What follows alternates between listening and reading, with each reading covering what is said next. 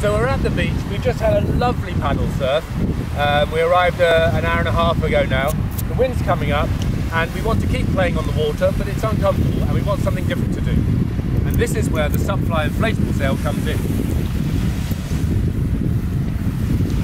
The entire sail fits in here. This is with the mast, the boom, the adapter, everything you need to get going. You can keep it in the back of the car for a SupSail emergency, or you can put it inside your inflatable paddleboard bag. It really takes up very little room at all. When you take it out,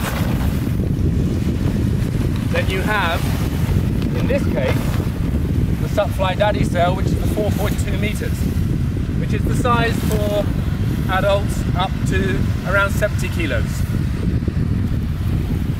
The inflation valve is the same as for your inflatable paddleboard. You use your paddleboard pump to inflate it up to 5 psi and you're ready to go.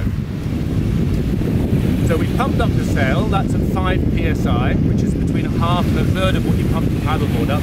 The volume of the sail is much smaller than your paddleboard, so you really are talking a couple of minutes to pump up this sail. We've got the strap mounted on the board, and now we just clip it in, and you're ready to go. So the first thing you have to practice on any sort of windsurfing is pulling up the sail, which is actually the hardest part of windsurfing. I know many windsurfers, including myself, that much prefer never to pull up the sail. So here we go, on the beach you pull it up, it's extremely light. You actually pull it up from the kneeling position on the board, and you're ready to go. Your first lesson on the beach.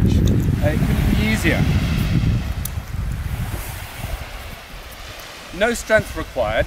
There's about 5 kilometers of wind at the moment, which is plenty to have your first go for you or your children using the sail.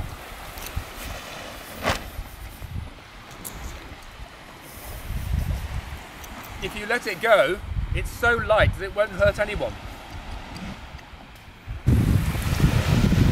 But the SupFly sail, in all of its sizes, is also adaptable to go onto a normal windsurf board. In that instance, what you would do is you wouldn't have the strap in here on the foot base adapter, but you can put this onto a normal base foot like that. The whole kit comes with the SupFly sail, and that will go into your standard windsurf board. That means you can take your little ones and teach them to sail with a perfectly safe, easy to manipulate sail on the kit that you already own.